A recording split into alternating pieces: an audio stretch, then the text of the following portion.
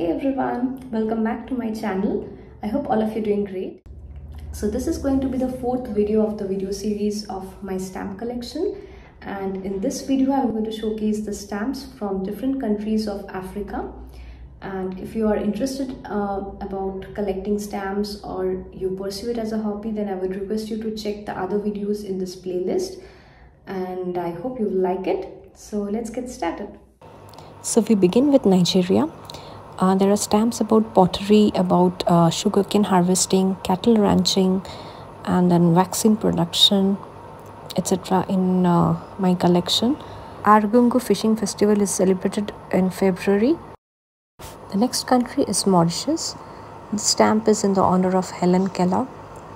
And then there are stamps about the historical buildings, about different plantations that are found in Mauritius. This stamp is about the Royal College of Curepipe, one of the oldest educational institutions.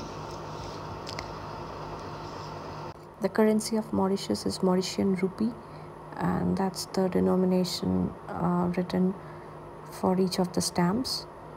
Being an island country situated at the eastern coast of Africa, most of these stamps showcase the aquatic animals and insects. The stamp shows Bank of Mauritius. The top left is on Kidson's locomotive from 1930. Bottom right is about landing of Britishers in 1810 when they came to invade Mauritius. Mauritius gained its independence in 1968. As the country was under British rule, all of the stamps have image of Queen Elizabeth II. Next country is Zambia, which is located in southern part of Africa. Most of the stamps are about forest and wildlife. From Ghana, I just have two stamps. This one shows the Festival of Arts and Culture of Africa. Then there's the single stamp from Egypt with image of River Nile. South Africa is famous for its gold mines. This stamp shows the pouring of liquid gold. The top left stamp is about the satellite Earth station opening. Then there are stamps about endangered animals and insects from Tanzania.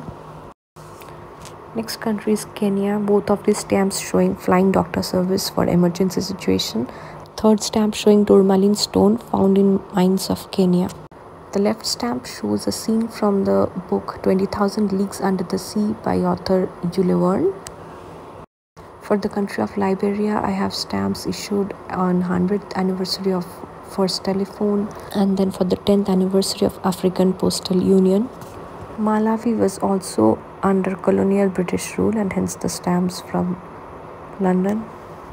The last country is Republic of Burundi, which gained independence from Belgium in 1962.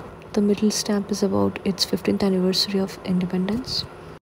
That's all about my collection from Africa. Thanks for watching. See you soon in the next video. Take care till then. Bye.